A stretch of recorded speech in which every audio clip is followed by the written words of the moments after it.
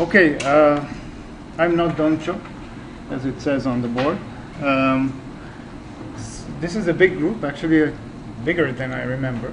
My name is Alon. I'm a senior developer here at Telerik. I'm on the Sitefinity team, whoever hasn't seen me before. And my lectures are in English, not because I don't speak Bulgarian, but because I don't speak Bulgarian well.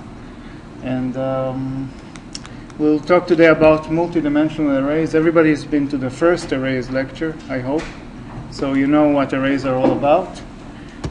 Today we'll talk about some more advanced topics regarding arrays. We'll see multidimensional arrays, specifically two-dimensional, but it doesn't have to stop in 2 dimensions.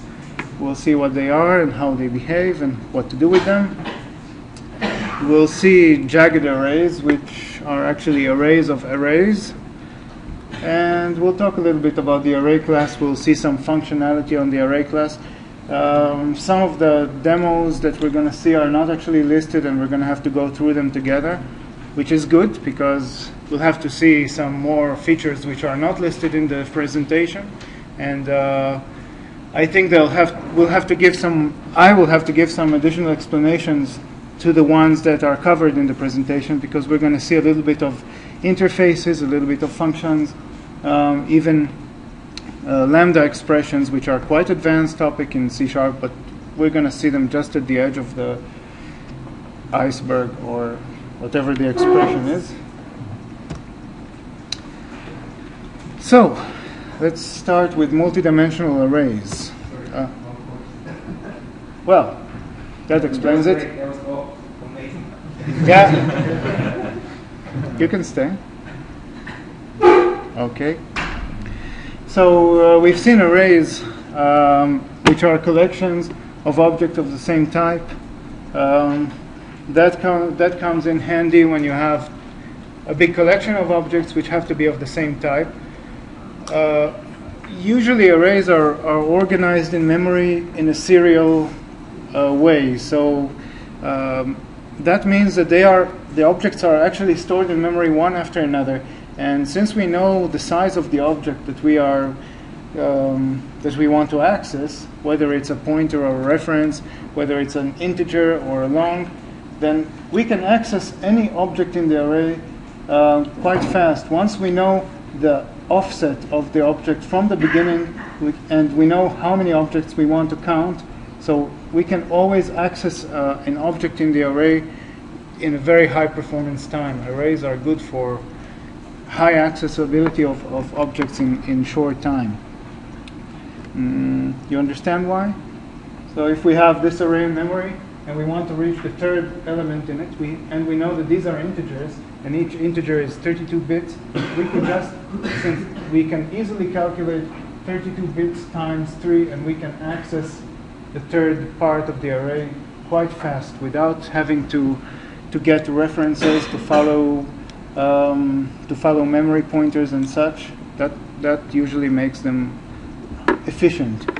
There are other collections in C# that you will get to know, which are more functional than arrays in many ways, and you can create your own collections and your own enumerations, and that makes life quite easy for the C# programmer and gives a lot of flexibility.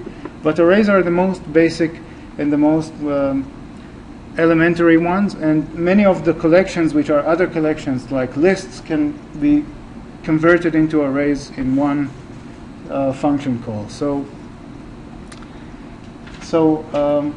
that's about arrays, which you should already know.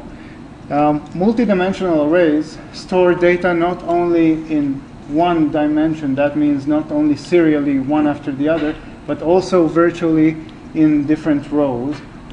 That is in the case that we have 2 dimensions, but we can have also 3 dimensions. If we are looking at a 2-dimensional array, we can picture a matrix, we can picture a table of data. If we are picturing a 3-dimensional array, we can picture a 3-dimensional body like a cube, where you can point every item with 3 dimensions regarding its location. If we're talking about fourth and fifth dimension arrays, this is for the physicists here, I guess, because picturing a five dimensions object is not trivial. But still, you can create arrays with more than 2 dimensions. That means that in order to access any object in the array, you need to specify, for example, 5 different accessors, 5 different indexes. So they are useful for whenever you need, and they do exist, and you should know. The most common ones used are multidimensional, are 2-dimensional arrays, because they represent matrices which come in handy, for example, on screen representation. If you guys have seen the Tetris game that I built for the previous part of the course, if you haven't, I can show it to you. It uses a lot of 2-dimensional arrays because it prints all 2-dimensional shapes on the screen, and that comes in quite handy for many tasks. So, how do we declare multi-dimensional arrays? We do it pretty much as the same way we declare a single-dimensional array. The only thing is that we can specify the dimensions by putting a comma or multiple commas. So here we have a 2-dimensional array of integers. So we are defining a matrix of numbers. Here we do the same with floats. And here we are actually defining a 3-dimensional arrays of strings. So this is just a collection of strings, and to reach each one of those in the collection, we need to specify 3 different indexes. And this is how they are initialized. To initialize an array, we could use one of 2 methods. One of them is using the new keyword. It's actually an operator. So here we are defining the 2-dimensional array of integers, and we are initializing it to have 3 rows, and in each row we have 4 columns. That's of course virtual because they are not real rows and columns. You can access them, and you can relate to them as you want. You should just know that in this matrix we have the first indexer is 3, so we have 3 different parts of the array, and on each one of them we have 4 elements. So it does come down to a 3 on 4 matrix. Same goes here. We have a float, so we are defining a float matrix, again 2-dimensional, and we have 8, call it for now rows, and in each row we have 2 columns, so that could help picturing it. And the 3-dimensional array of strings initialized here by my favorite number 5 into a cube. So we have here a collection of 125 strings, and you can access each one of them serially by indicating 3 different indexes from 0 to 4. That's clear so far? Okay, another way to initialize arrays multidimensionally is to just place data directly in them, which is comfortable because, as you can see, it's much more visual now to see exactly what the array contains. So our array of integers here, which is 2-dimensional, we could see that it has 2 different rows. So actually, if we would initialize it with a new operator, we would put here 2, and then we have 4 different objects in each row. These are our columns, and here we would have to place the number 4. And right now we are putting here a direct initialization of the data into the array, and after this line is executed, this array is full of data, and that's it.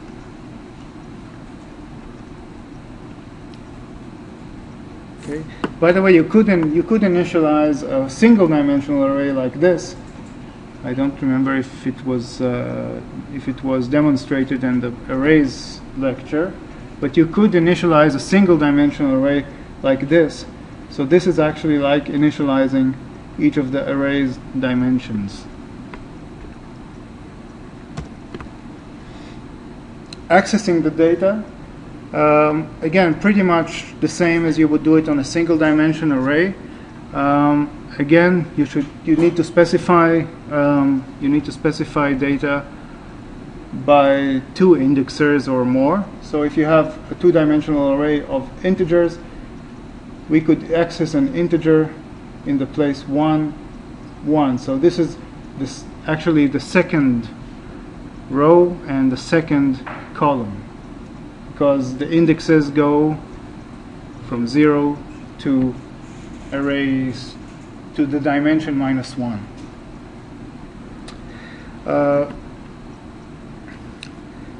If we want to scan an array, if we have a single dimension array and we want to scan it with a loop, have you seen such an example? I guess you could get the array dot length, and you will get the number of elements in the array. But since we have multi-dimensions here, and every dimension could have different figures, we could get the length of the first part of the array and then the length of the second indexer of the array. So in this case, if we have a 2-dimensional arrays, we need to scan it with at least 2 nested loops. The first one will scan the rows and the second one will scan the columns. It could be, of course, reversed. That's up to you. And calling them rows and columns is again up to you. But what we get here, if we call getLength, we'll get the index dimensions of the current dimension. Number 0 is the first, number 1 is the second, and if this was a 3-dimensional array, then we could get length with indexer of 2. Sorry, your name?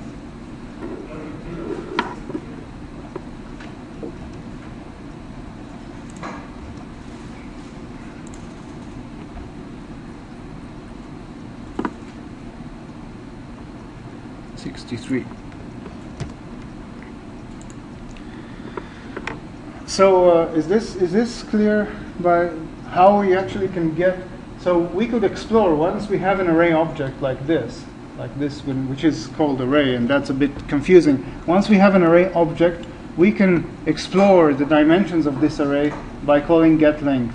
And the first, the number here would specify which of the dimensions you want to check for. So the first one will get 3, the second one will get 4, and that's how we can create ourselves dynamic loop to scan all the elements in the array serially by one by another. I think this is, by the way, again different from what you could do with C++, because in C++ 2-dimensional arrays are actually equivalent to single-dimensional arrays, and they could be treated as flats because of the way the data is stored. But in C# it's not so not so trivial. So this is how we can scan a multidimensional array. Here is an example that we'll see live in just a minute. We are populating a matrix which is a 2-dimensional array of integers. First, we are reading from the console the number of rows. Then we are reading from the console the number of columns. Then we are constructing an array object and initializing it with rows and columns. Here we have a temporary variable input number that will hold the user's input. So we are going into a nested loop here. So we know the rows and we know the columns, and we are just counting from 0 to rows -1 and from zeros to columns -1. Is that clear, by the way? Why -1? Why are we counting here from 0 to -1?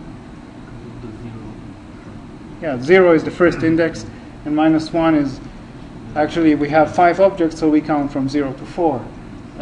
And actually we have here a operator of smaller than, less than, not equal to. So once we get to the same number, once it's equal, once our row counter here is equal to rows, then we're out of the loop. So we'll reach up to the level of -1 and then we'll stop. So we are reading from the console on every time number that represents a number in the array. We are parsing it into a number and we're putting it in the right place in our matrix. And printing it out is pretty much the same. We are going through the same. Actually, this printout doesn't rely on the rows and columns that we knew on the previous loop. It just takes the array and tries to resolve it itself. So if on the previous we got it from the user and we have here a variable called rows and variable called columns, and here we use those variables, on the next loop we don't use them. We just take our matrix and we try to interpret them ourselves by getting the first dimension and then the second dimension, and we run across all the objects and print them out. And we print them on one line with console write, and as soon as we are done with the inner loop we go down one line, so we'll get it in a nice matrix structure. Clear, right? Not so complicated so far. So let's see it. Someone's at the door.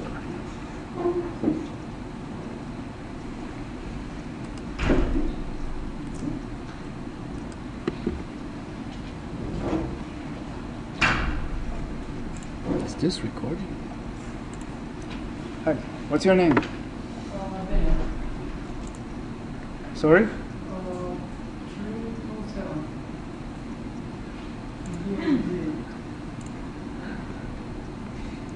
It's good to have a sorting. We'll see some sortings soon. Thank you, Mr. 327.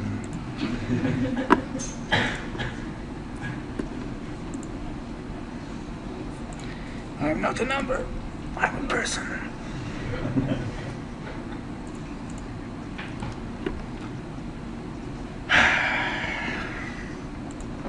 All right, so here's the sample, and let's see it run with my favorite debugger.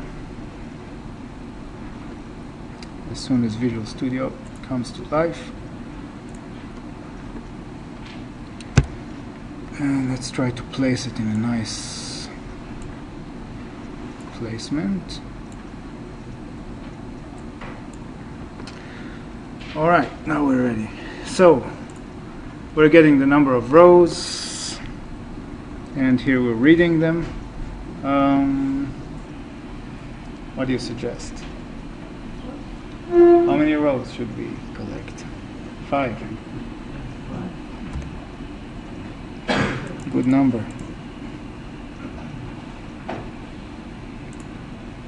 What's going on? Here's my debugger. Did I press enter? Okay.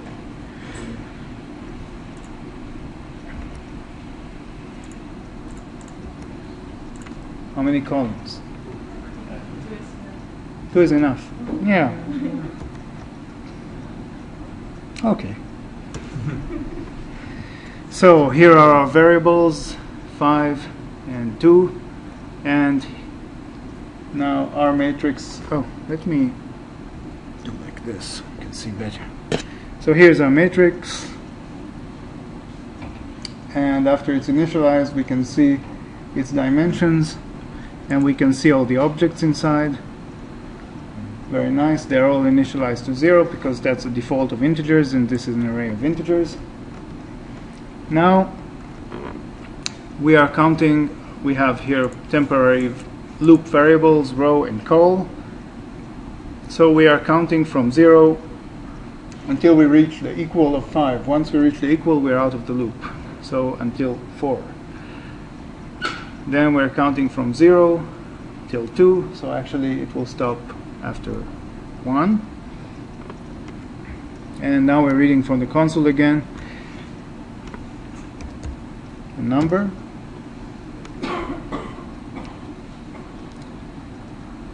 It's already parsed.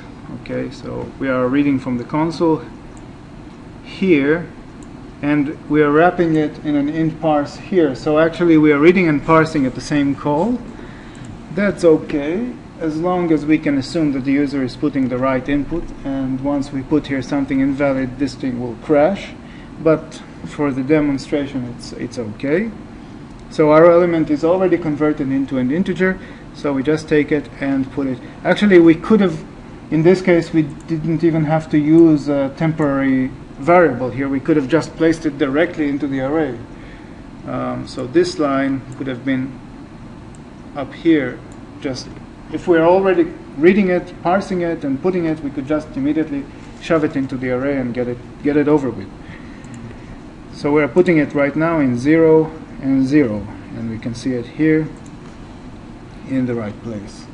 And you can see that this is actually a flat collection, as if it's a flat collection of elements, just that each one of them has 2 specifier indexes to get to. And since this is a long procedure to debug every line, we'll just continue putting numbers, maybe like this. Okay, we've reached. So we have filled our 2/5, which means 10 elements in our matrix, and now we're printing them. Printing is much easier. Again, this one uses the rows and columns, which we didn't see in the presentation. They didn't use the rows and column variables as they do here, but we could see here, for example, in the watch. Let's take a look at our matrix.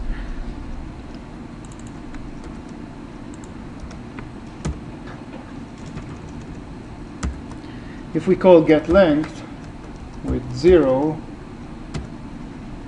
we'll get our first dimension. If we call it with 1, we'll get the second dimension. So we could actually take any array and build any kind of nested loop here with any sizes, and we could infer the size ourselves. And what will happen if I put here 2?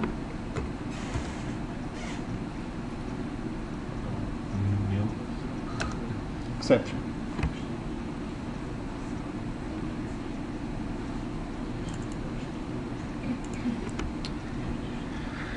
So here we are just scanning through again from all the rows and all the columns. These, by the way, are different variables from the previous loop, because these variables live only in the scope of the loop, and we're printing them out. Pretty much once we're done with the line, we're going 1 line down. We don't have to really go through the whole loop, because that would be just boring. Once we're done, let's put our breakpoint after the loop, so we can see now the printout of the array. We can see our 5 different rows and 2 different columns. They're not well structured, but we could have used the tricks for console input and output to make them with the right width, and then they would really look like a table. But for this demo, I think this is quite understandable, right? Any questions? All right. Just making sure, because previous time I stopped recording after 23 minutes, and that was not good. All right, so now we start doing some tricks. We have an array, we have a 1, 2, 3, 6 over 3.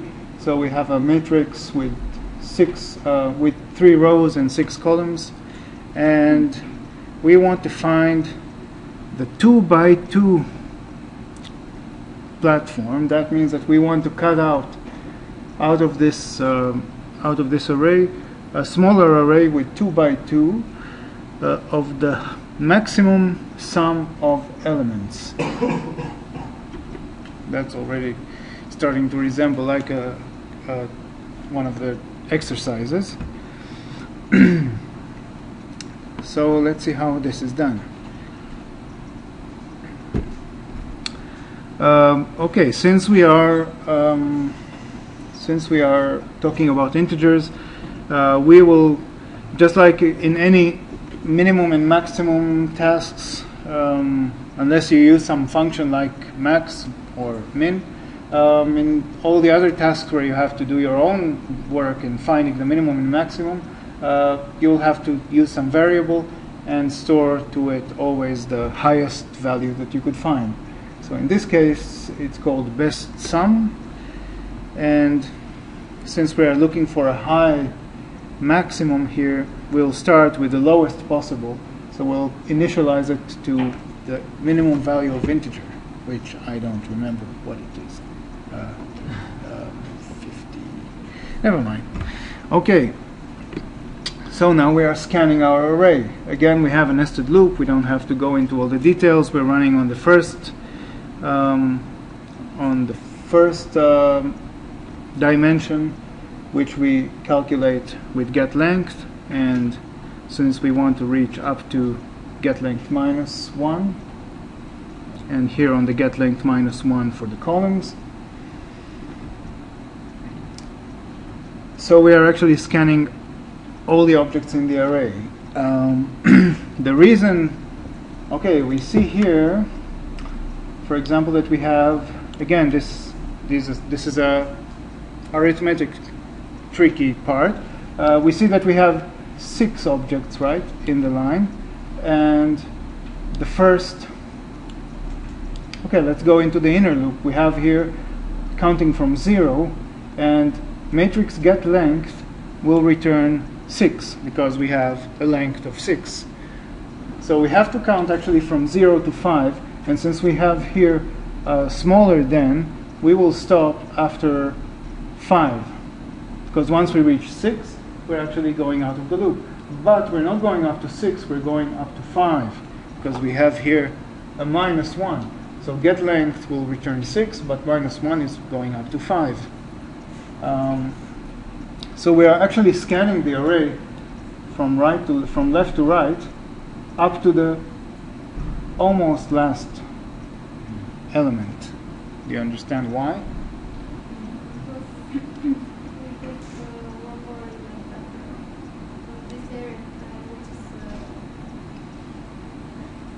Do you understand my question? Yes. Yes. Okay. Good. That's a good start. Platform was 3 and 3. It will be minus 2. Yeah. For example. Yes. Okay. Good. Correct. Because we check the next. Yes, because we have to check a 2 by 2 inside. We don't really have to scan to the end, because once we reach to the end, we cannot create a 2 by 2 from that point. So we'll scan from the left side to the right, and we'll reach here, and this is the last point where we can actually create a 2 by 2 array. So that's why we don't reach the end on the row scanner, and that we don't reach the end on the column scanner. Once we have that, we are running on all the elements in the array.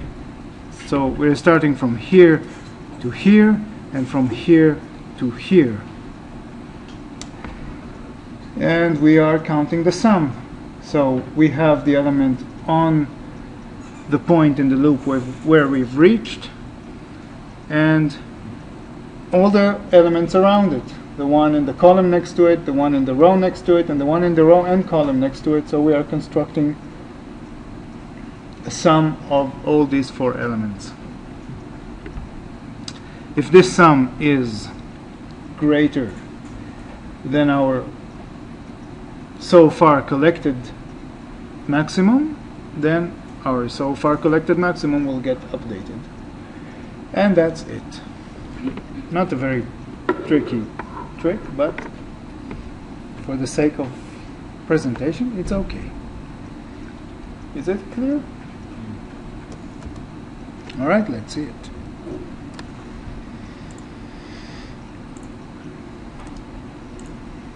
The good part here is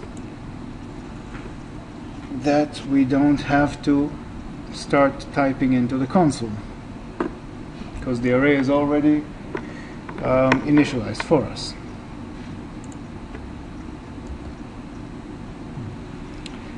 So let's see.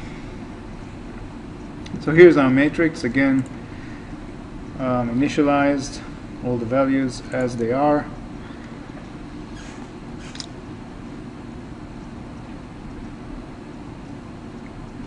Okay, we are collecting here 3 variables. One of them is the best sum, which is just like what we saw, and we're initializing it to minus this, because we are for sure heading for more than that. It will be it is possible to get to int minimum in the array, but we're assuming this is the lowest we can get.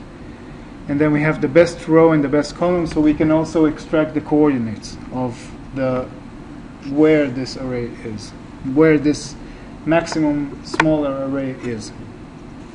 So we have our 2 loops nested, just like we saw.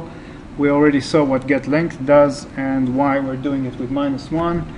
And the collection on each step of the loop is collecting the sum of these 4 elements.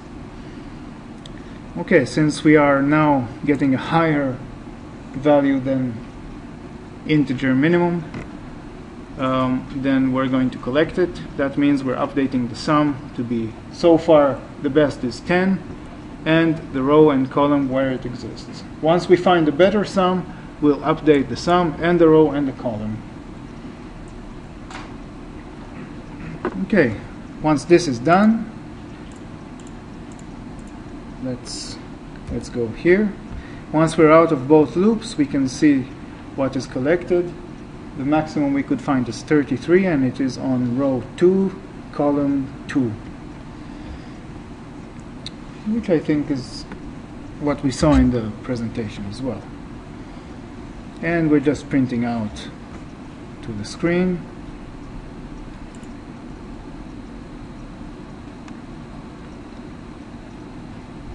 Okay, what we're printing here is the actual array, because we know where it is. We can use the best row and best column specifiers that we've collected in order to get it out. Questions?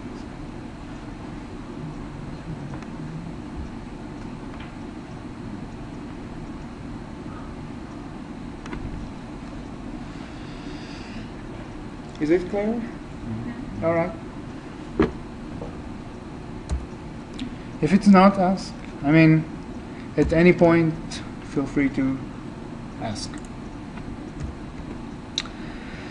Another type of multidimensional array is a little bit different, is the jagged array. Sometimes also called array of arrays, which makes sense. As you can see, the definition of a jagged array here, it has 2 different specifiers. These are not dimensions in a cube. These are array, and then there is another array specifying the array of the first array. So in that case, for example, here we are defining a jagged array of integers, and that means that we have, once we initialize it, we have 3 different array integers, integer arrays. And each one of them behaves as a single dimensional array. So the first one is initialized to a single dimensional array with 3 elements. The second one is initialized to a single dimensional array with 2 elements. And the third with 5 elements. The beauty of it is that it can represent a matrix which is not even. So as you can see, you can't really see it, right? But there are some of those are in different colors. Some of the cubes are in different color. It's very hard to see it, but it's just representing that we have here an array which on the first row these are actually active, and on the second only the first 2 are active, and on the third only 1 is active, and on the fourth 3 are active. So we can create such dynamically sized matrices to hold all kinds of data. That could be useful if you want to store data which is not exactly cubicle shaped, and that could be useful to save space.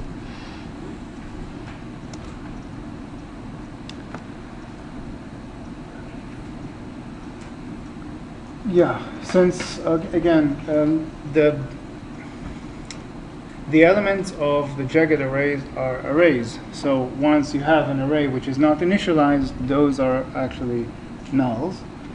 So in this case, we are creating a jagged array with n different arrays, and we are going through each of them and we are initializing them.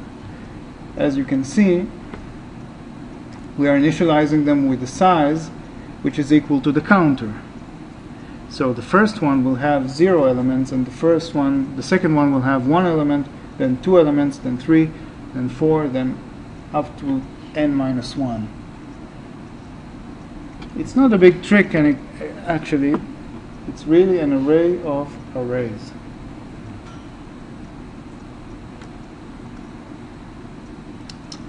Now, do we have a live demo? That is the question. Okay, I think that these demos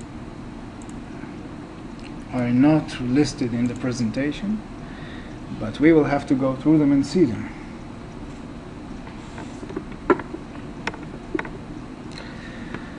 Is this a jagged array? No, it's not. You what? It's just an array.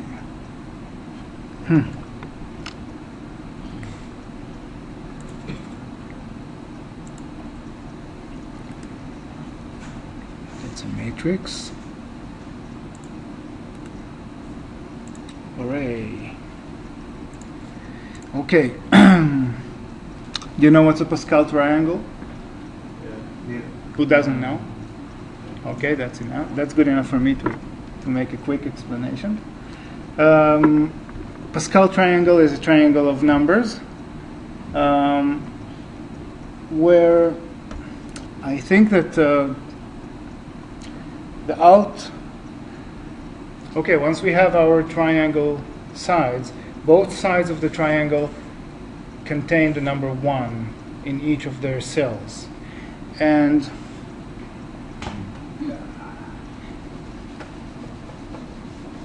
that requires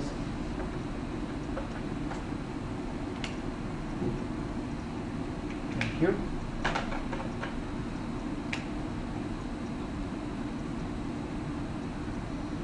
Okay, so this is our triangle.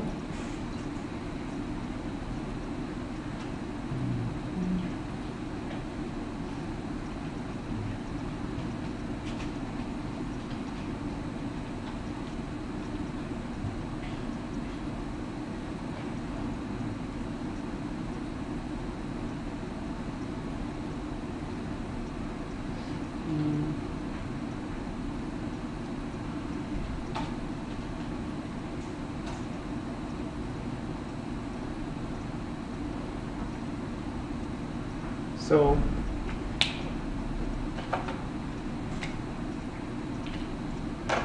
this is the base of the Pascal triangle. It's a triangle of cells. This could be represented nicely with an array.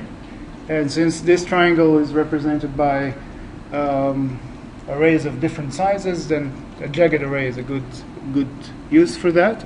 And each of the cells on the exterior part contains the number 1. And each of the cells in, I think I drew it quite wrongly.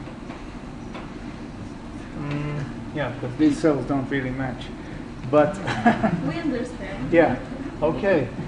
Every cell contains the sum of the 2 cells above it.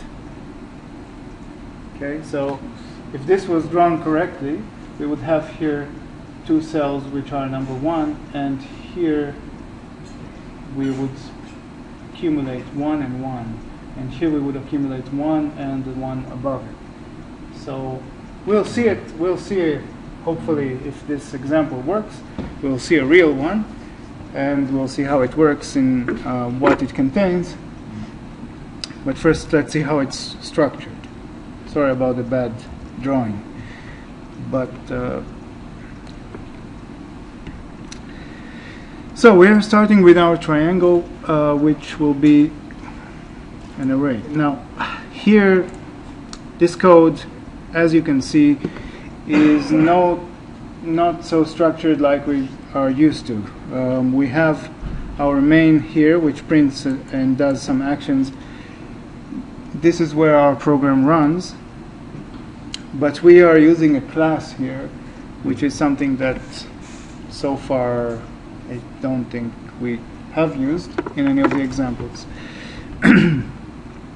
So this file contains defines a class called Pascal Triangle, and this class has members.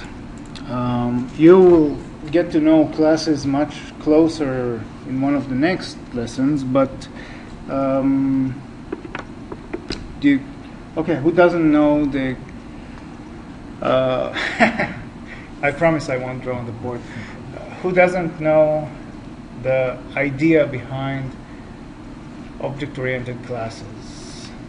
Okay, so I'll give a brief talk because since we're looking at code anyway, and we'll get to know classes much deeper.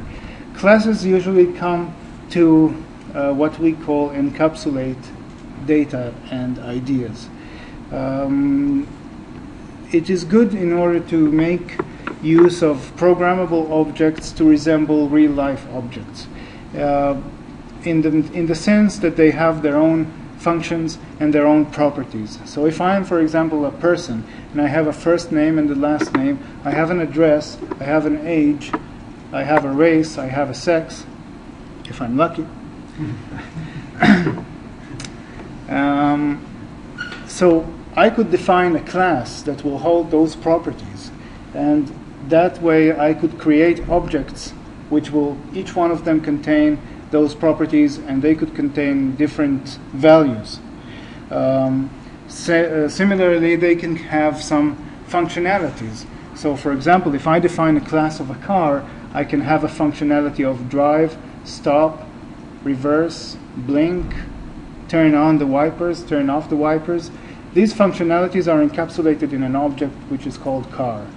And the definition of such objects in programming world is classes. So for example, here we are talking about a class which we are defining, which is called Pascal Triangle. And this Pascal Triangle holds properties. In this case, they are called fields because they are private. That means that only the class itself can access them. One of them is called height, and it's an integer. And the other one is called triangle, and it's a long jagged array. So this means that this class probably can have some use of these values. It also has methods that can be called. For example, once it has a triangular array, which is here, this jagged array, it can print it out to the screen. The beauty of it is that I can create as many as I want Pascal Triangle objects based on this class. Each one will have its own triangle array, its own height, and whenever I call a function, it will call its internal supported function, for example, print triangle, in itself, and it will do whatever it says to do here. This is the beauty of encapsulation, which is a big part of object-oriented programming. For example, another method here is a calculate triangle, which takes the array and builds up all the elements inside it. So what we can see here, the main function, what it does, is creates a new instance of this Pascal triangle. This is how we instantiate a class, and from now on, this one here will be called an object. We've seen such initializations of classes. For example, you can also initialize an integer in this way. You can put int I equals new int, and then we can specify a number in brackets. You can do the same with strings. I think we've also seen some of these samples in the previous lessons. But once we have that, once we create a new instance, a special function is called, which is called constructor, which is defined here. The constructor has the same name as the class, and this one gets an integer argument. Once it gets the argument, it can do whatever it wants with it. For example, it populates this field here with the value received in the argument. Is this clear, pretty much? We'll see it in runtime, and we'll see how it really works. So we are initializing our jagged array here inside the constructor. This will happen for every new triangle that you create. You can specify it a different height, and it will create a different array inside it. Once we have this triangle object, we can call its supported method. For example, make the calculation, that means fill the array in this case, and print it out to the screen.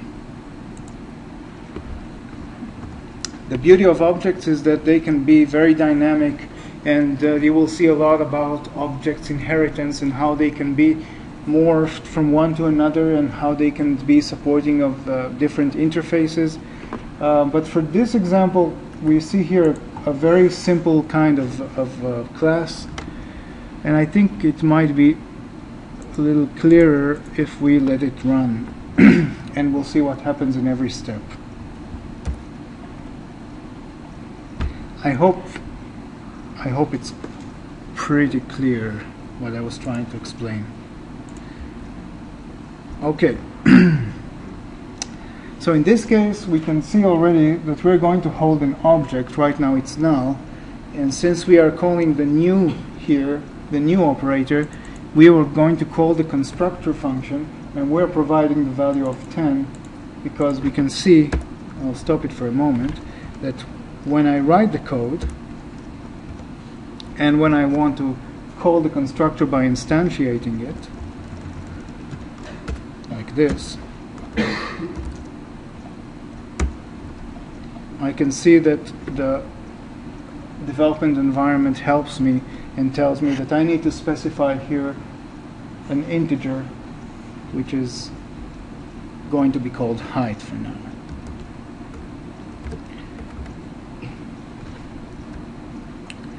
So let's pause again,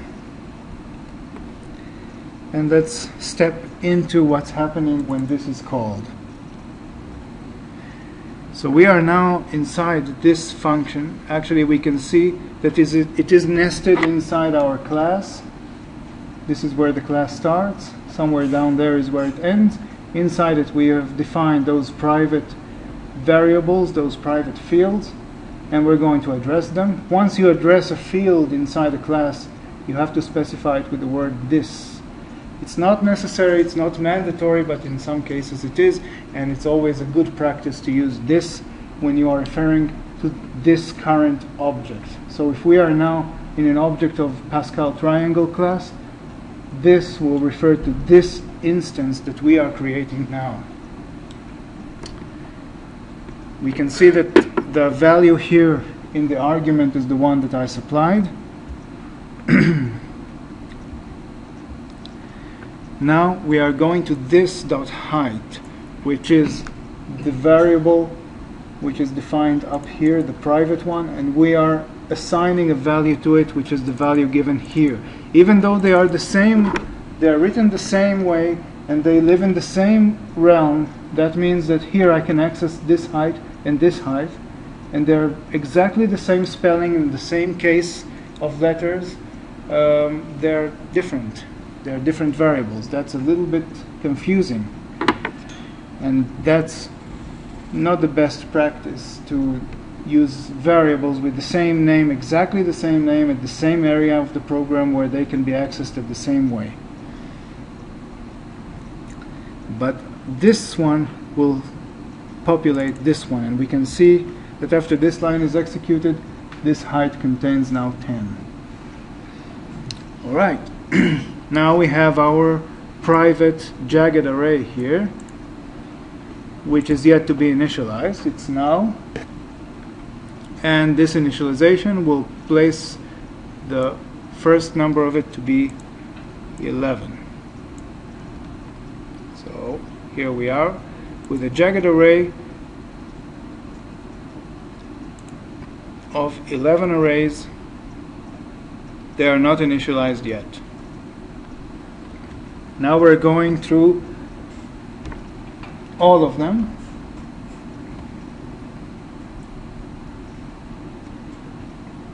And we are initializing them into arrays.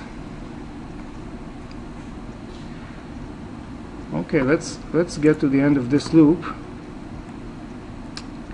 We'll see now that our jagged array contains a triangle in a way, because the first member contains an array of 1 long, and the second contains an array of 2 longs, 3 and 4, 5, 6. These are the internal arrays.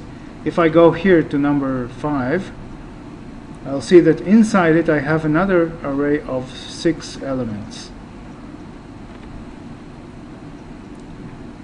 So far, what we've done here is it clear?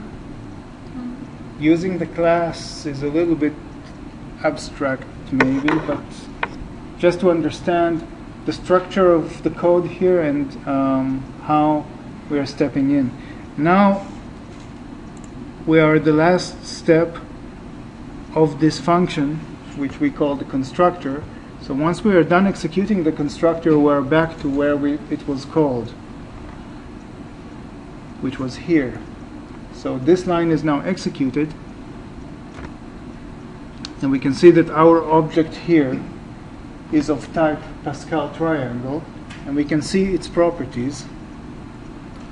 We can see its height, and this little lock here says that this is a private property that cannot be accessed outside this. And we can see that it has a triangle, which is also a private property, and we can see it's a jagged array with 11 arrays inside it. We can also see the arrays themselves, just like we did. If I were to create another object here, I would duplicate this line, and I'll call this Pascal triangle 2, and I'll give it 20.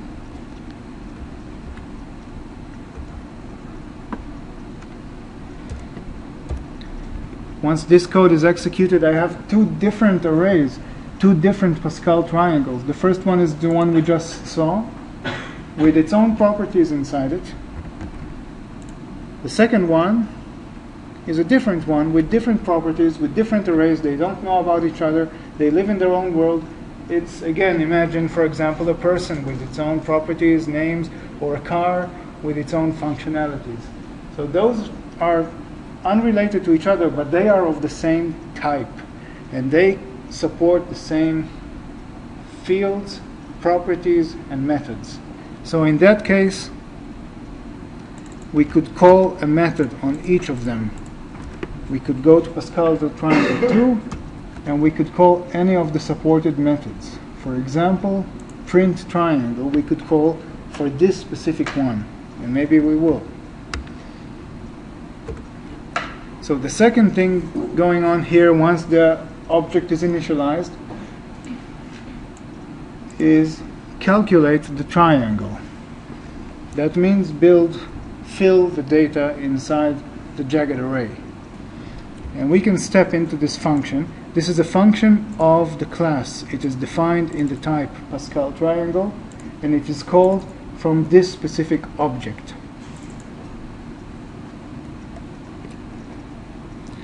Okay, here's the function, starts here and ends here. The code is pretty much understandable. So the only thing to follow here is what's going on inside, and to understand that this is a whole unit inside the class. So we are putting on the first part of the triangle at the top, at the peak, we're putting 1. That's the one we put up here. That's the first jagged array in the first place of it. And since this jagged array has only one object in it, we're going now to the rest. And we're going to fill them.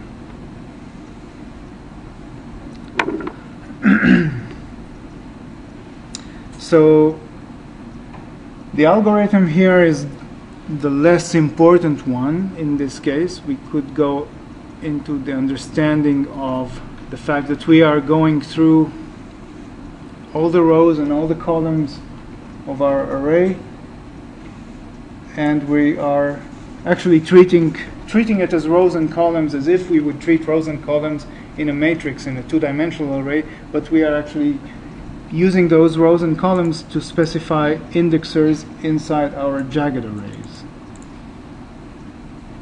So that means that any cell in the row below the current one, but in the current column, we'll make changes, we are adding to it the current cell. And the next cell with the next row and the next column, we are also putting it the current column value.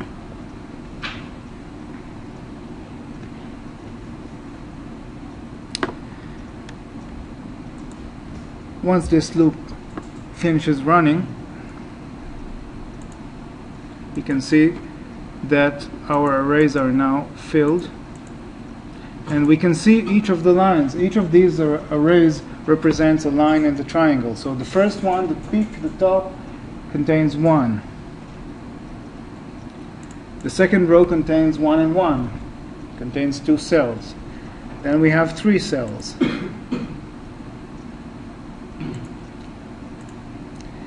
So on the sides we have 1 and 1, but in the central one we have the sum of 1 and 1 which were above it. We're going into this cell.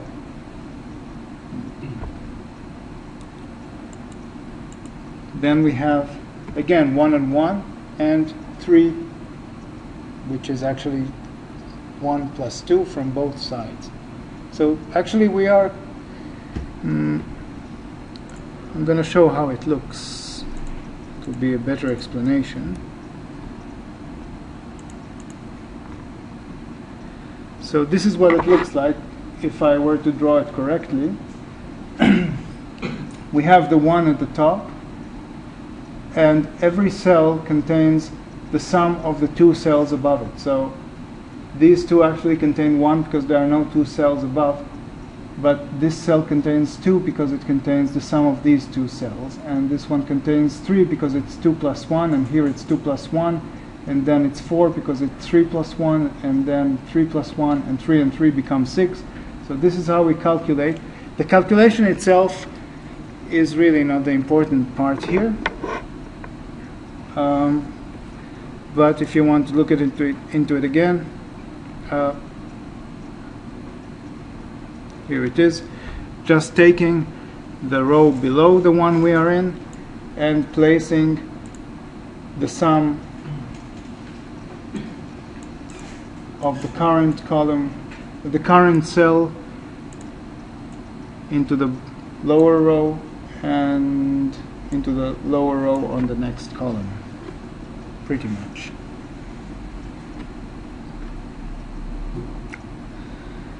Okay.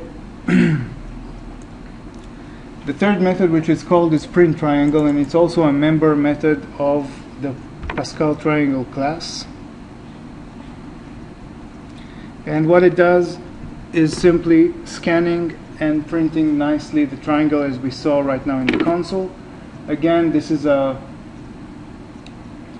just a nested loop that scans our jagged array and just prints it nicely. The only thing here is that we are printing some padding here, If you remember from the console input and output lesson, we're putting a padding which is calculated by the current row. So we are creating a smaller and smaller padding on the left, so that we're giving a padding to our printed objects, and we're giving a constant width for each of the elements that we are printing, and on every line we go down one line, and that's why we are resulting in a nice printout.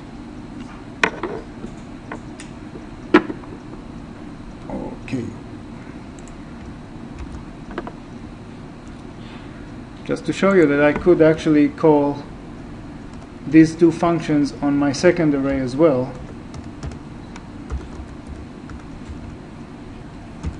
Like this.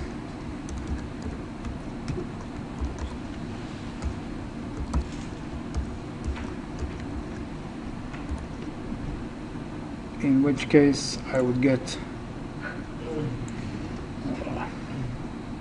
the first one and the second one on screen. This one starts getting too messy because it's too wide, and also the numbers are wider than 3 characters, and the spacing is actually calculated according to 3 characters maximum.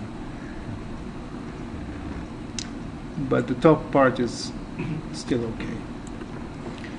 But these are two different arrays, two different triangle objects which are created separately.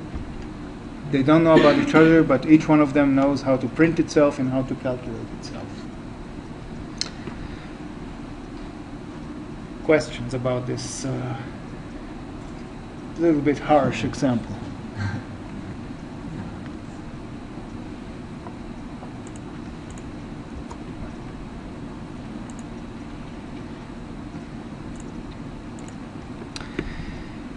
Okay. Here there's an example of a jagged array without a code example, just to make it interesting. For example, we have a set of numbers. These are the numbers, and we want to check the remainder when dividing each one of them by 3.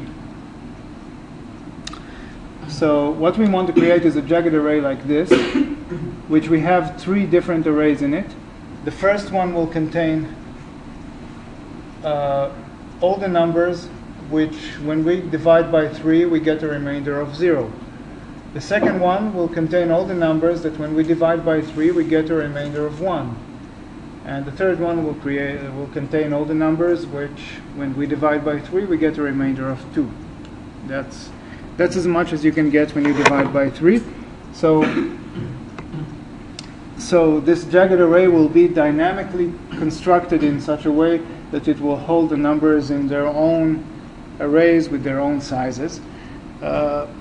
It's nice and handy, and this structure starts to remind another data structure which is used in other cases, which is called a hash table, which could contain objects according to their specifications. That's a good example of what you could do with a jagged array if you really want to hold numbers after dividing them by 3, for example. So we'll look at the example only here now.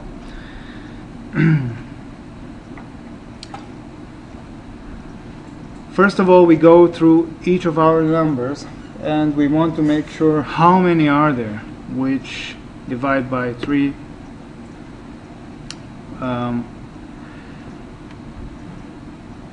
What we have here is, I'm guessing, this is a single dimension array called sizes, and it will hold the how many numbers have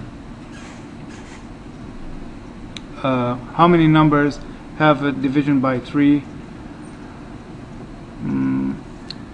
Yeah, this array will contain these numbers.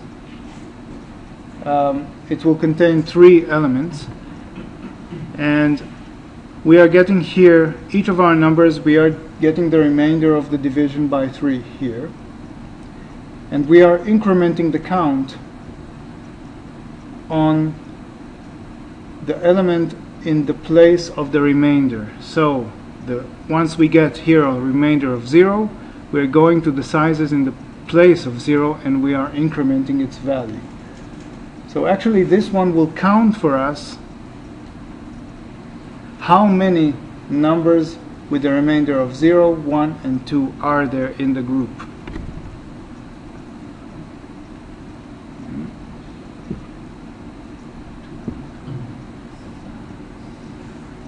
This increments the size of the array, its maximum size? Or? No, this goes to the sizes in the place of the remainder, 0, 1, or 2, gets the value and increments it. This sizes, It's just how do I do this? How do I type? It's something like bad place.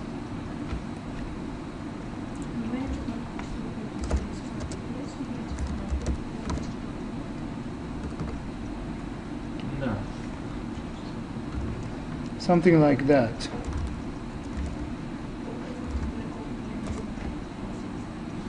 This will be an array with three items inside it.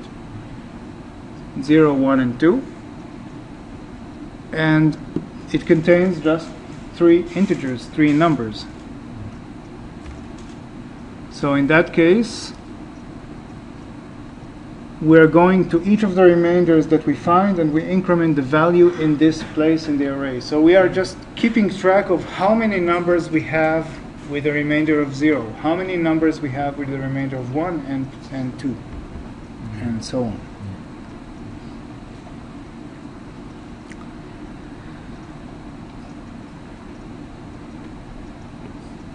Now, I guess there is something missing in this code. We're again going over the numbers, and we're again checking the remainder for each of them.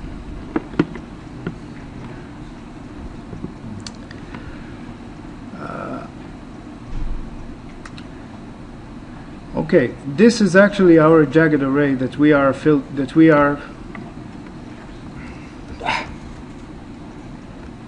put it yellow. This is our jagged array that we are filling.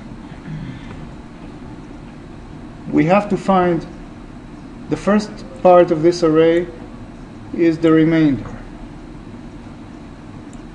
So we have to find out which of the arrays to use. And then we have to find out where to put it in the array. Here, or here, or here, or here, or here. So we are checking, first of all, we are checking the remainder of the division by 3.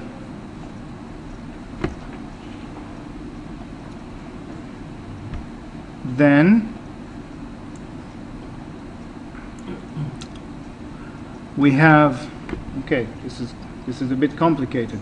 We have the positions counter. Okay, we have another one-dimensional array here.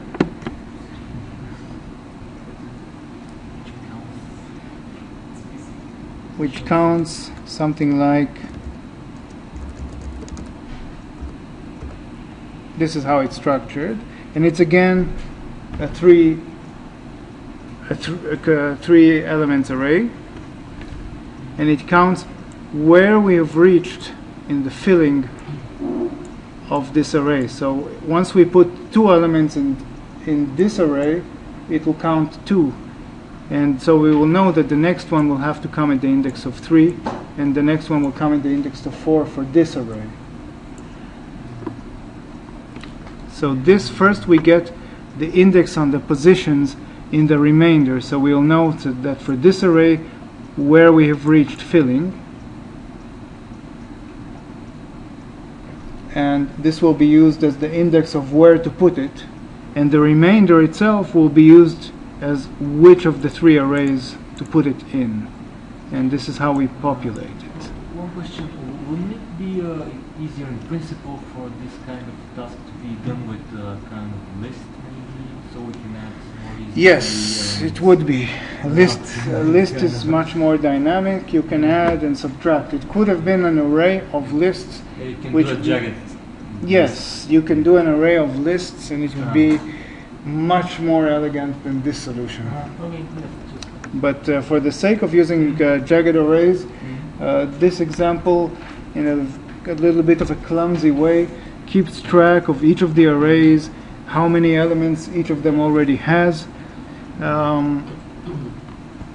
And so for each number, we check where to put it on which remainder part, and then we check which index part is free for this remainder. We put it there, and then we increment the remainder in this position, so that we will know that we have reached, we filled this cell. Now this cell is the next one free.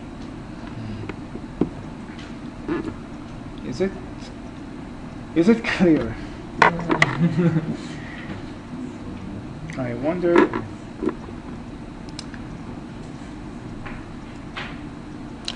There is no live demo. Maybe we should make one. That will make it clear.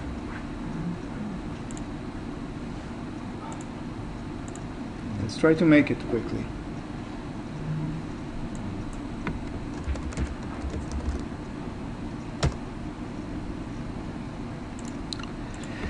Okay, no classes here, so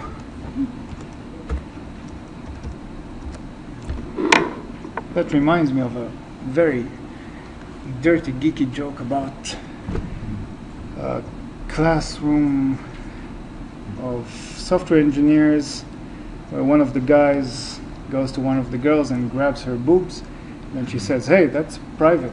He says, "Well, I thought we're in the same class."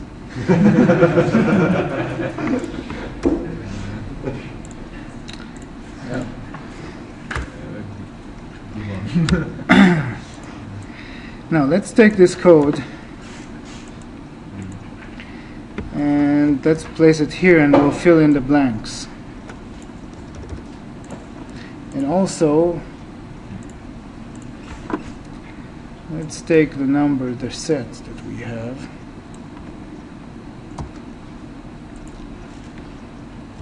and let's try to build this code, because it is a bit confusing. So first we have our numbers, so I guess it's an array of numbers. Let's initialize it with our numbers. So that's the first thing. This is the group that we have.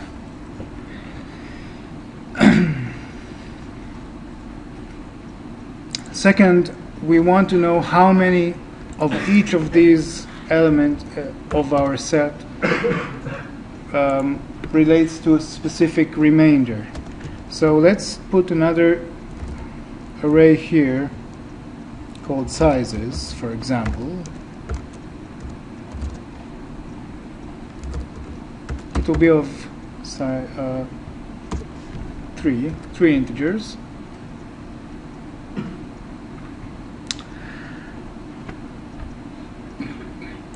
And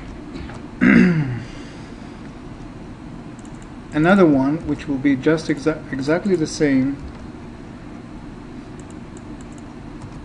will be called positions. And this is our jagged array.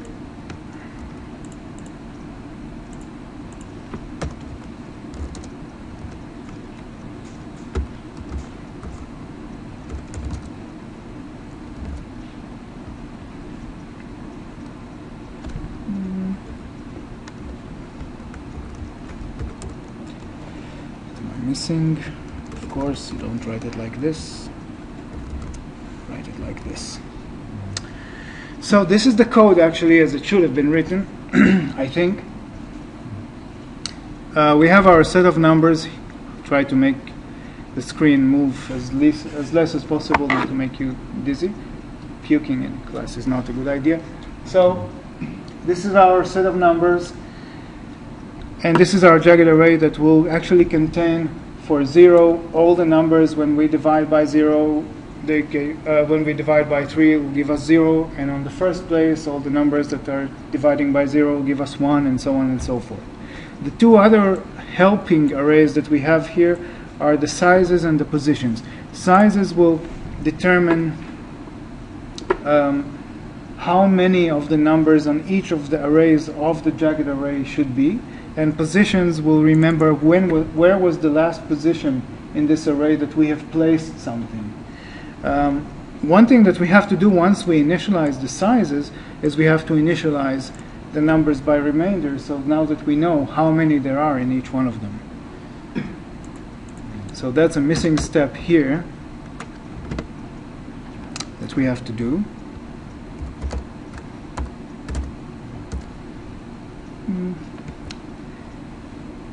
Sizes we have, so we are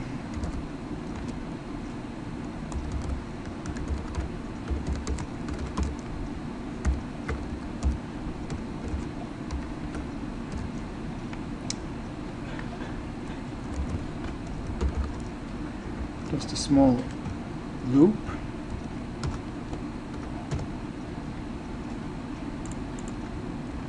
And we are initializing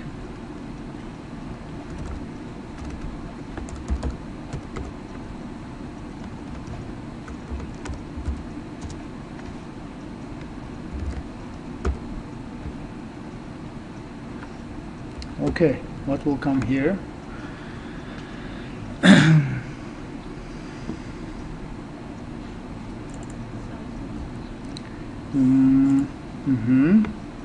Not quite. Not finished.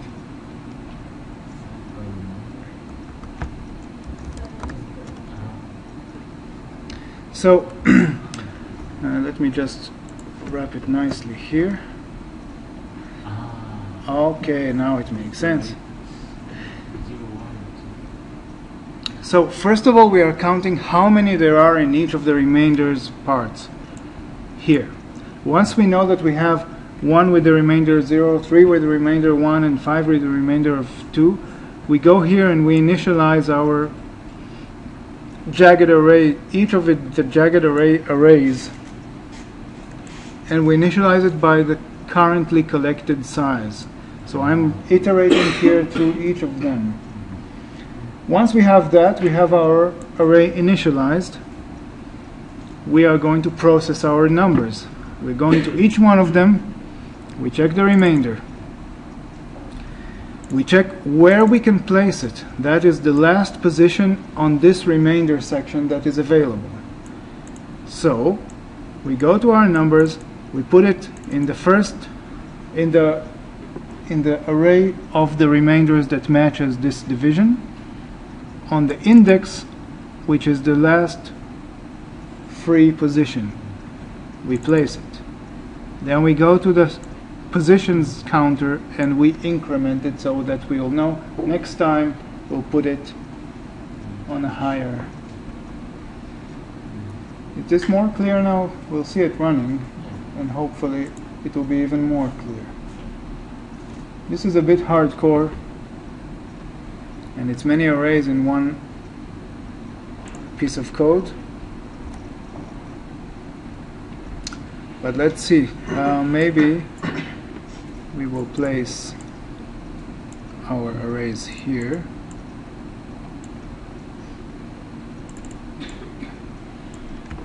And we'll see what we're doing. We're going to each of the numbers. Let's put also the current number. So we are now on the first number in our group, it's 1. And we're checking the remainder with the division. We see that it is 1, of course. So our sizes right now, we don't know how many we have on each one of those classes. So we are incrementing the one with the right remainder. Here's the change. You can also always follow the change in the watches area by it becoming red. Okay, next number. 2. Remainder is 2. So we should increment this one. Then we are 3. We increment the 0. Then we are 4. Is it? Yeah, okay. Then we are 55. So 55, the remainder of the division is 1. So we will increment the 1. In the end of this loop, let's go to the end of this loop. We know how many numbers we have for each of the remainders parts. Okay. So we have to initialize those arrays to correspond with these numbers, because we will have to place 2 numbers which with division by 3 will give 0. We have to give 4 numbers which with division by 0 will give 1. And we have 3 numbers with division by 3 will give 2. So this loop will just initialize each of those, hopefully. 2, 4,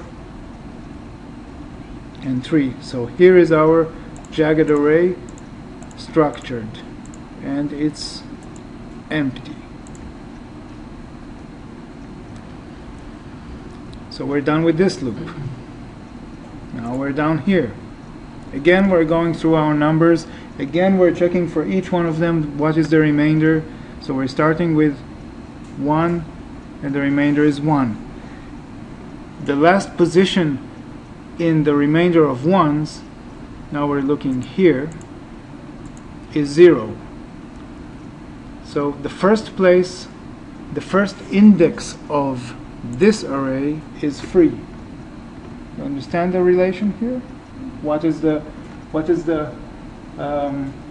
purpose of this array, and what's the purpose of the others? So we'll place it in array number 1 on the first index. We'll take the number and we'll put it. We can see that it's put. Here it is. Now we take the positioning counter and we increment it. So we'll know the next time we have to put a number in this array, it should be in the place index number 1. More clear now? I hope.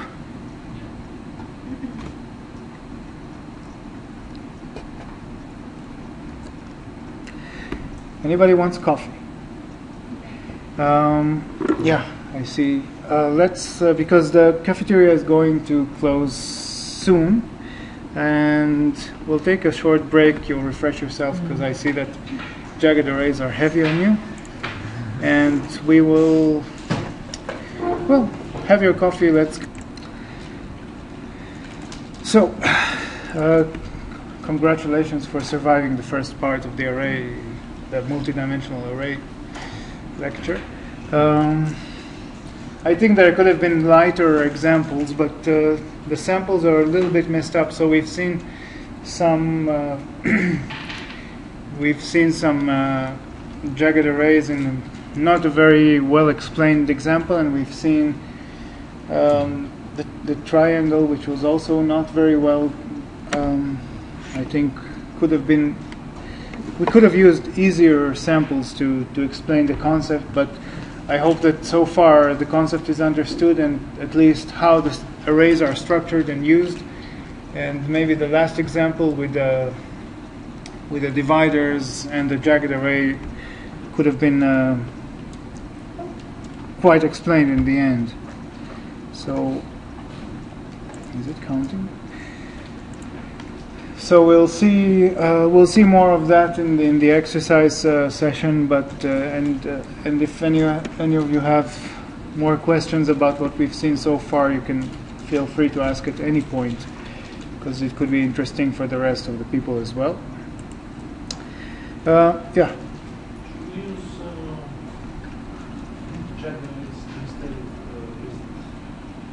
of I guess that depends. Lists give more functionality in a way. Arrays are easy to use, and they're handy, and they are performant. I guess that depends on your need. You could use an array of lists. You could use a jagged array. You could use a multidimensional, two-dimensional array and just place data in it. This writes the complexity of the code. Using lists? Jagged arrays. No. Complexity in terms of performance, or complexity in terms of being complicated?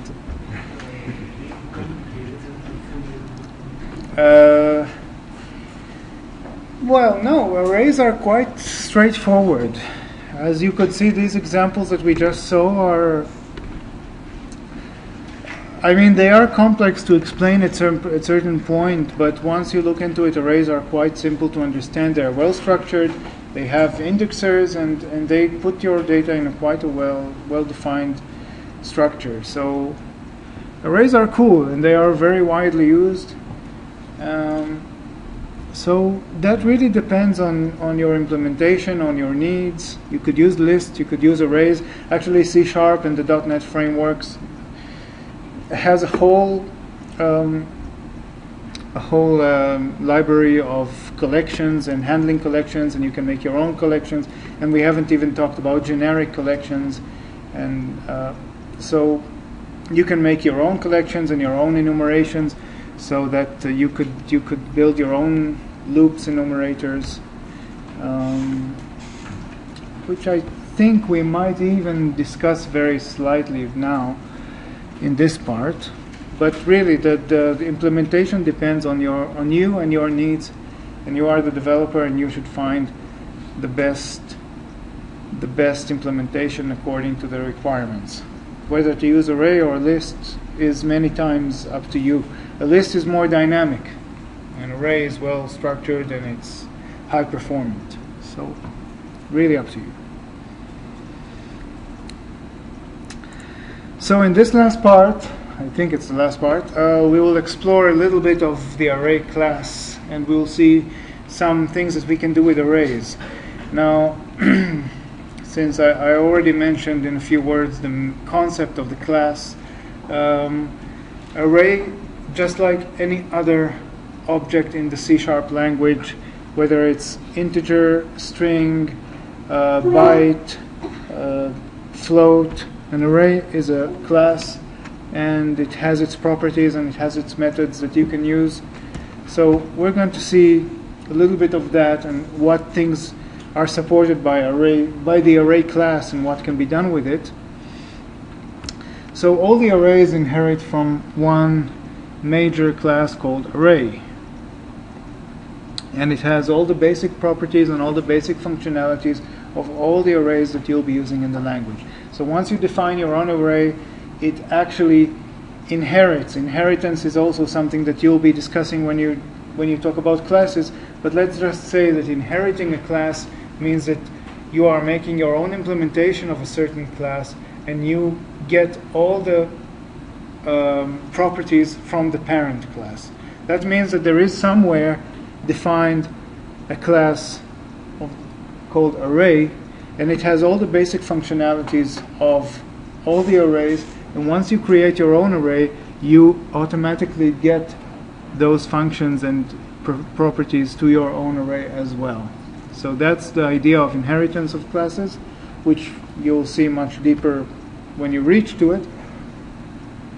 But let's just say that all the arrays in the language that are being used have common functions and common properties. And we'll be exploring a few of them. We've seen, for example, the getLength method that gives you the dimension of the number of elements in each of the dimensions of the array. So if you have a one-dimension array, you can use the length property and you will get the number of items in the array. But if you have more than one dimensions, you can get a length of each of those dimensions.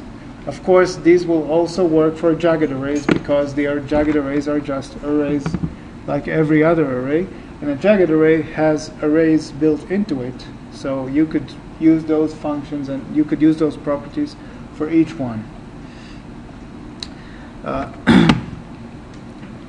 So get length will get us how many objects are on a specific dimension. So if we have a two-dimensional array, we have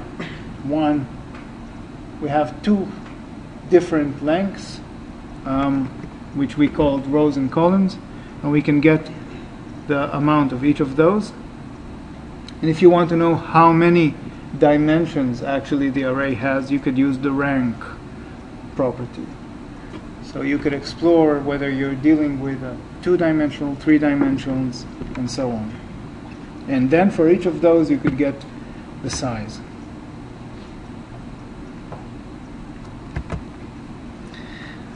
Okay, a little more advanced. Get enumerator. That's a little bit more basic and a little more advanced than what we could discuss right now. I could tell that many collections in the C# language are enumerables, and they contain the right way to say it is that they implement an interface called enumerator. Their objects their objects implement an interface called enumerator, and that allows you to scan through objects in loops. For example, when we are doing a for each loop, this enumerator of the array is used. This enumerator can do a few things. It can go to the beginning of the array, and it can get you the next element in the array. You can implement your own enumerators, and you can implement your own functionality and your own algorithms on how to get to the first element and which element will be the next. But with arrays, this enumerator is given, and you can get the enumerator of your array, and you can play with it directly with get enumerator. If you want, you can see maybe a small example of what it is exactly, or not exactly. Binary search. Actually, there are two functions of all the arrays. One of them is called index of, and the other is called last index of. And those will search for the first or the last position in the array of a certain element. So if I have an array of numbers, and I want to find the number 32 inside the array, I can call index of, and I can find where is the first index of this number. I can also call last index of, and I can find the last place where this number appears in the array. It returns the value of the index. Of the index. It will tell you on the fifth place this element exists. And it doesn't have to be a number, it could be a more complex item in the array. It could be a complex class that you have an object and you want to see if this object is in this array. You can search for it and it will say, okay, this object exists in the array, it is in number 3. That means in the third position in the array.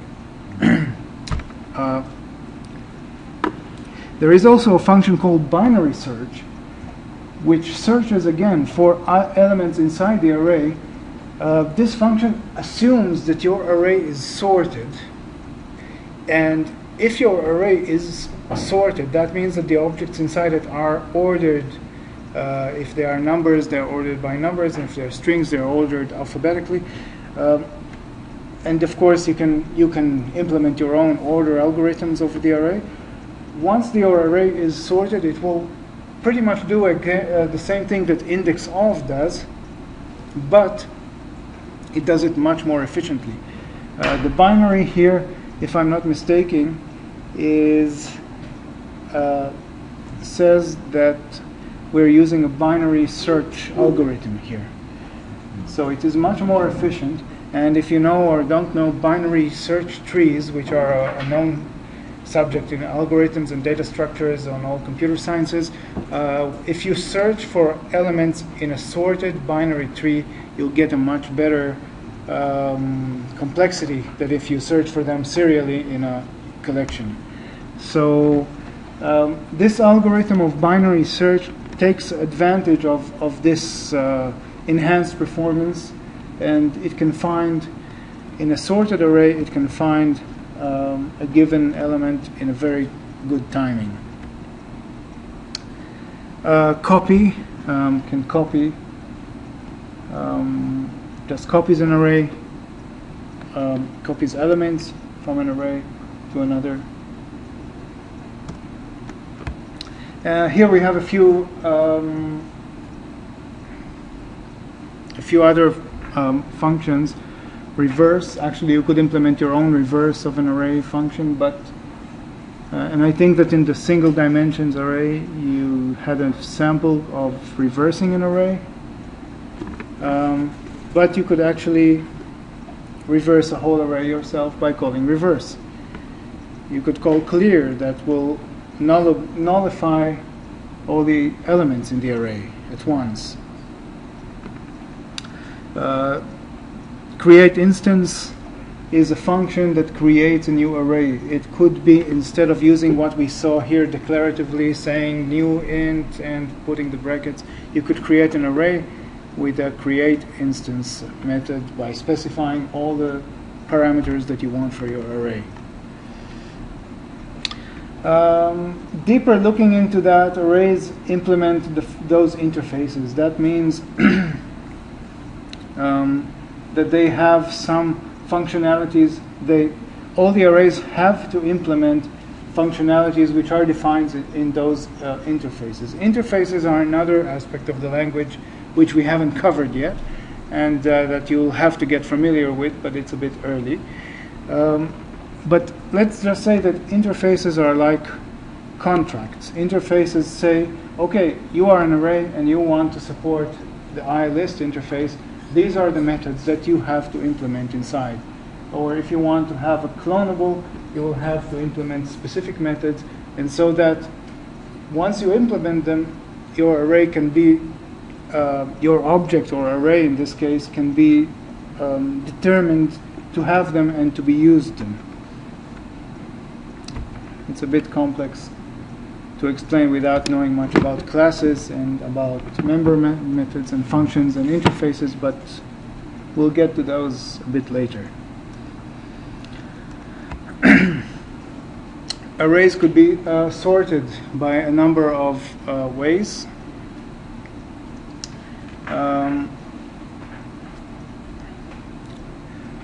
The ways of sorting arrays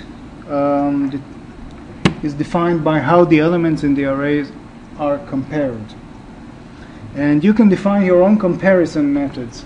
For example, if I have a group of strings, so I have an array of strings, could be names, but I could sort them by first name, or if the strings contain first and last name, I could sort by last name. If I have an array of, if I can define a new class of person, so the person can have first name, last name, age, I could sort the array by the people's ages. So once you call the sort method, you can define your own comparer, and you can define your own comparisons, so that it will determine how the arrays are sorted. This I think we have in a live demo, but for example, here we have an array of beers, and we are printing them out to the screen. There is a function of string which is called join that takes an array and joins all the elements together to one string. Once you have an array of strings, that could be quite handy. So we are printing here without looping all the elements of the array just like that. So they are unsorted, and they will be printed in the order that they are defined. Now we are sorting the array, and this is the default sort.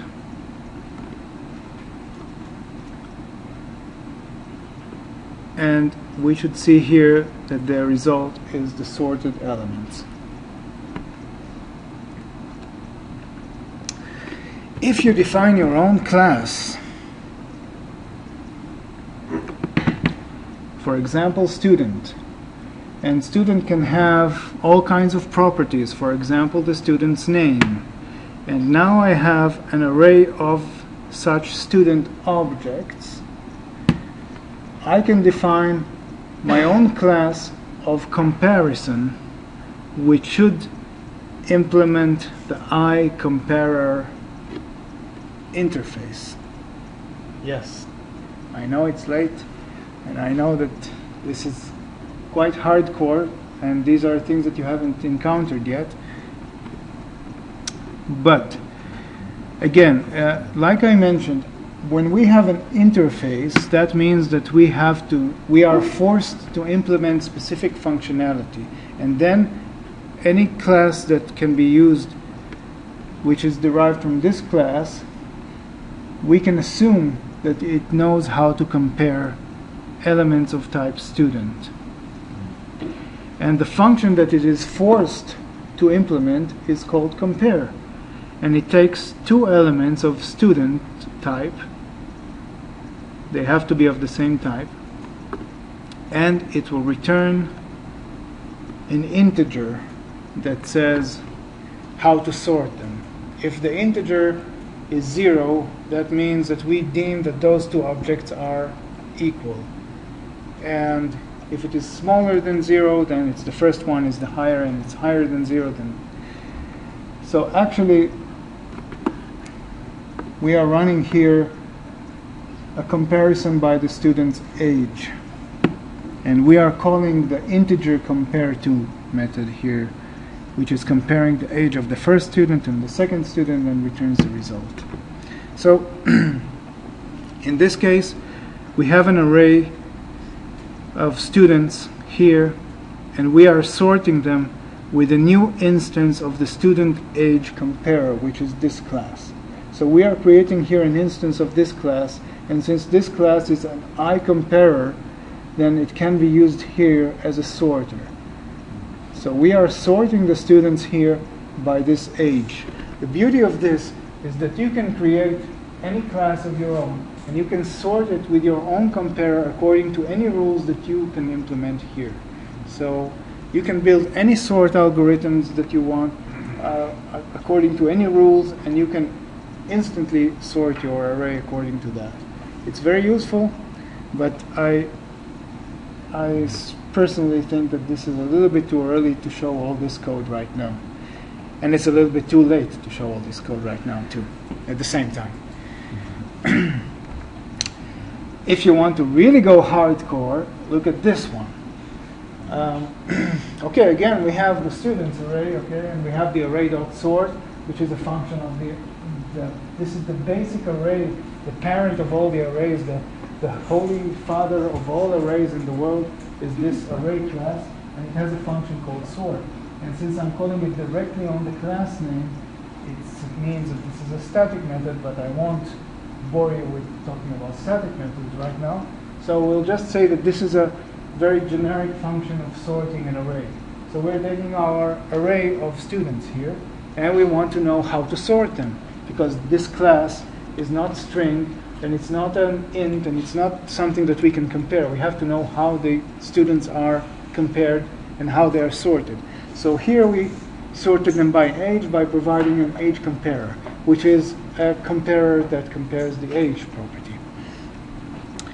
And here we are defining some kind of an inline function that takes two elements of type student and makes a comparison by the name property of the first student and the name property of the second student, and calls the compare_to method of string. So much, this one is pretty much the same as this one. But here we placed it inside a function, and the function is placed inside a class, and the class in here implements an interface. Here we're not doing anything of that. We're just placing them inside the line, and we're doing here something called the lambda expression, which is some kind of a dynamic inline functional code which is defined just like that. It's quite an advanced topic in C# to know about lambda expressions, and it's quite new. It's something that didn't used to be in the old .NET frameworks of 1 and 2. So this is, again, a little bit too early, a little bit too late to show this. but it's nice to show it. We have a live demo, which we've just seen. I think we have a live demo.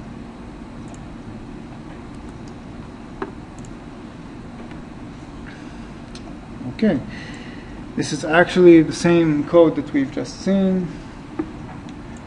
No, it's not. Okay, we'll just take a quick look at it. I will try to make it as quickly as possible. Just don't know why I can't zoom. That's why. Okay. So, what we have here is an array of numbers. These are one-dimensional arrays. They don't have anything to do with the multidimensional arrays that we've talked about today. We're just exploring what arrays can do. So here we are calling array.sort, and we are sorting the numbers. And the numbers is this array, as you can see. And we are creating here an instance of numbers comparer. And numbers comparer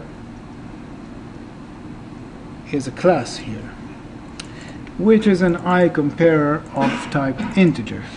And since it is a type, and if I remove this method, I will not be able to build a solution. I'll get an error that this class does not implement the interface member of compare int. So this is once I implement an interface, I am forced to implement the right methods. That's the idea of interfacing. So now anyone who uses this class can count on the fact on what this class knows to do. So it has a method of compare, 2 integers, and surprisingly it compares the numbers remainder with the division of 5. So each of the numbers is divided by 5. We take the 2 remainders and we see which one is the bigger one, and that's how the numbers are compared. So that just shows how you can make your own crazy comparison logics. So here it is. We're taking the numbers, we are sorting them by this compare, and then we are writing the result to the screen. Numbers sorted by modulo of 5. Great. The second thing we do is take the same array of numbers and we sort them. Instead of using our own comparer, we're using a lambda expression delegate here, and we are sorting them by modulo of the division by 6, but we are sorting them with the first one, not to the second. So we have reversed the order here. We're taking not the first number, but the second number. So if the second number is the greater, it will come first. Sorry, if the second number is the smaller, it will come first. So we are actually reversing the order.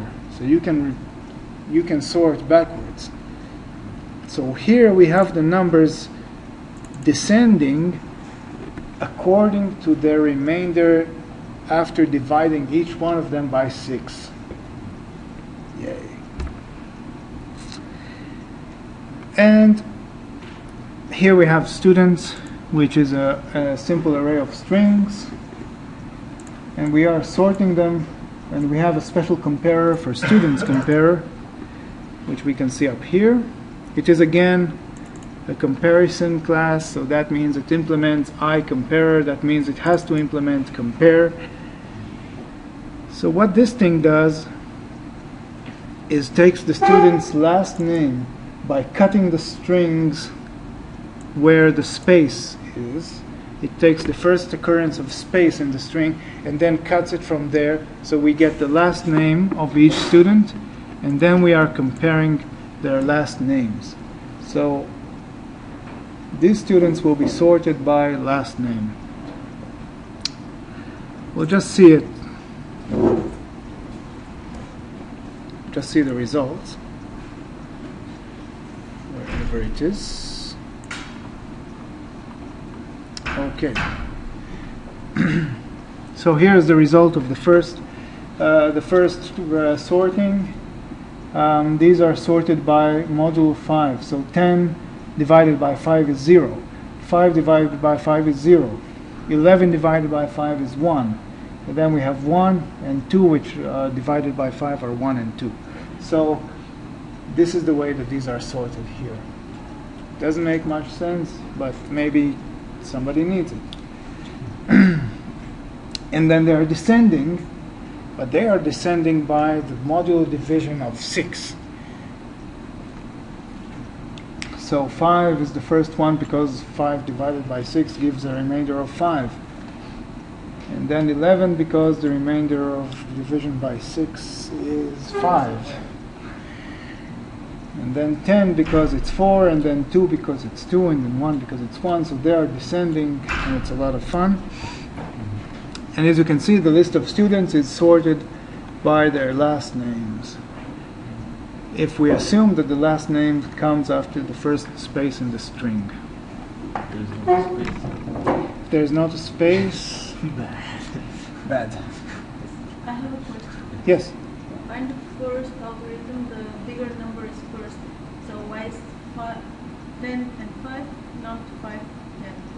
Okay, good question. In the first algorithms of sorting, we can see that actually they're not really sorted because the first one is bigger than the second one. We have here 10 and then we have here 5. Why is that? It's all the same. The division by 5 is 0. Close 10 is In the array were 10 were with the smaller index, or? No. Who can explain this? Who dares to explain? Okay. Maybe if it's a module operation, then the index would. Let me show you one. Okay, since they are not sorted by the number value, they are sorted by modulo 5. That means that each of the numbers is divided by 5, and then we check the remainder of the division. Yes, but they are equal. They both. Yes, okay, 0. equal. That's okay, because once you have an array of numbers, and you are sorting them, and you have some of them which are the same, they'll be one after another. Yeah. Okay? So there's no It rule. doesn't matter. There is no rule here in the Yeah. comparison that says that 5 has to come before 10 specifically. We could add a rule to that and say, okay, if the division modulo 5 is bigger and the number itself is also bigger, and then we will get both of them compared. So Yes, I think that in the array 5 goes with smaller index, so it will be first calculated. So it will. Let's see. Is that true? Yes, it is true. Yes, but probably that is not the case. And since there is no rule that says between those two which one has to be the first, they could be not random, but probably that's what it will produce. Since you are not defining a rule here, you are in the hands of the compiler. So if you want to make sure that this behavior is correct, because once you are sorting an array, you are completely changing the order inside it. And according to your own rules, if this is the rule, then it could be that 10 will come first in this case.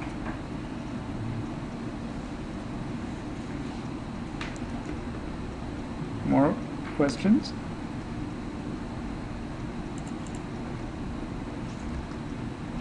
All right. Binary search, as I mentioned, let's see. Binary search is a good way to search an element inside an array, given that the array is sorted. If the array is not sorted, then you might get a bad result. Because this algorithm relies on the fact that your array is sorted, it will search to find your object on the first occurrence. And if you have all the letters, let's say from A to Z, and you're looking for the letter G, and you've reached the letter X first, it will assume the letter G doesn't exist in the array. So first of all, the array has to be sorted. Once it's sorted, this algorithm produces a good timing performance of log of n, which is the timing which takes to search a binary search tree. So that's quite good. And it returns the index just like last index or last, just like the previous functions that we saw, which right now split my head. So it requires to be sorted, and okay, I think we have an example, and I think we have a live one too. So again, what we will see here, I think we better just look at the live example because it will be much more clear.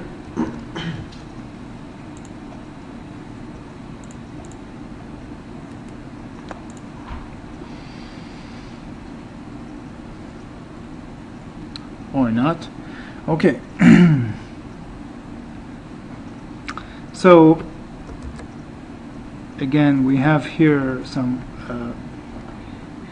we have the beers. The first thing we do is sort them, and since they contain strings, there is a default sort for strings that sorts them alphabetically, and we are looking for a specific item. We can see where it's found. See it? Oh. Sorry about the dizziness. What's going on here?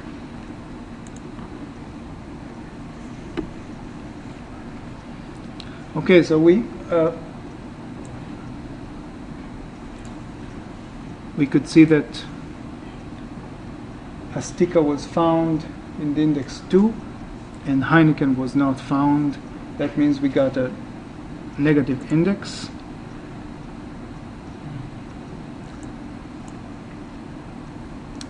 And that's okay because the first beer is Amstel, and then this, and then Astika, and Heineken is not in the array. So we got the result quite well.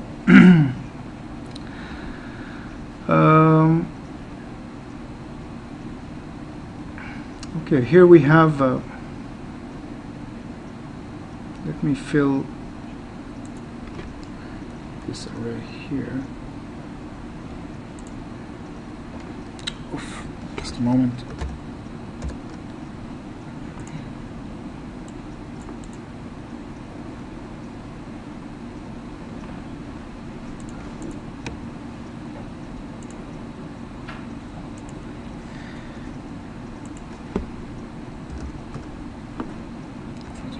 Here. Okay, so what we have here is an array of numbers which correspond to their index in the array.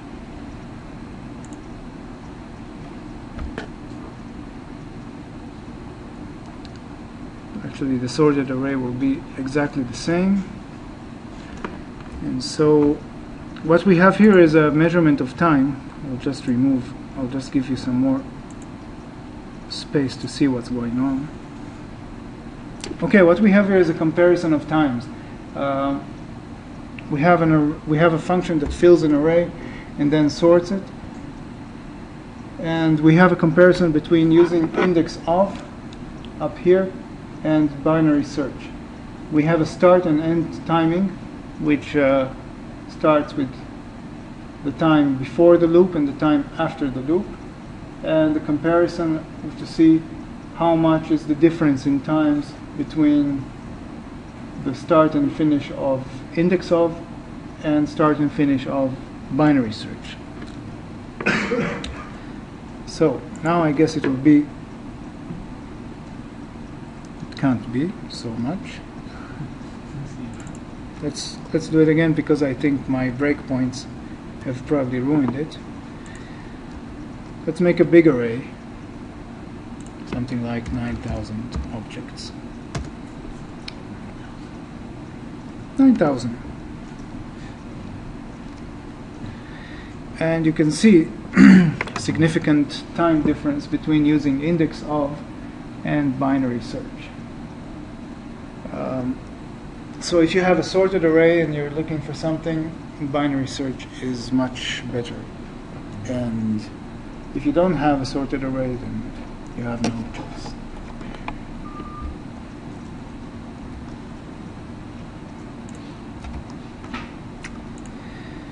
Okay, what more do we have to talk? Best practices. When you are working with arrays and you have no objects in the array, it's better to create an array with 0 elements rather than null, because whoever works with your array will expect an array, and if the object is null, then it could be trouble. So if you're working with arrays, arrays are well structured, somebody expects to receive an array, it's better to always use an array with 0 elements than null. Arrays are passed by reference. That means that whoever makes changes, they are reference objects in the language. That means that if you have an array object and somebody takes a variable and puts this array into it and makes a change, it actually will change your array as well. That means that arrays are managed in memory all in the same location, and whoever makes changes all of them at once. There's another method called clone, which copies an array to another array. But the problem with that method is that it creates a shallow copy of the array. That means that it copies the references to the objects. That means if anybody changes anything in those objects, then it changes the original array as well. So you could implement your own copy method in order to create a good copying of an array to another array. Wasn't there a copy method? Yes, there is a copy method, and I'm not sure about it, but we can see it. Okay, I'll give a sim. It's used in the Yes. Yes, it is. This is a small example. This is not related to the samples of the presentation, and it's not provided. I just built it, and I think giving here the name person is wrong. I'll just give it some. Name is bad. Call it institute.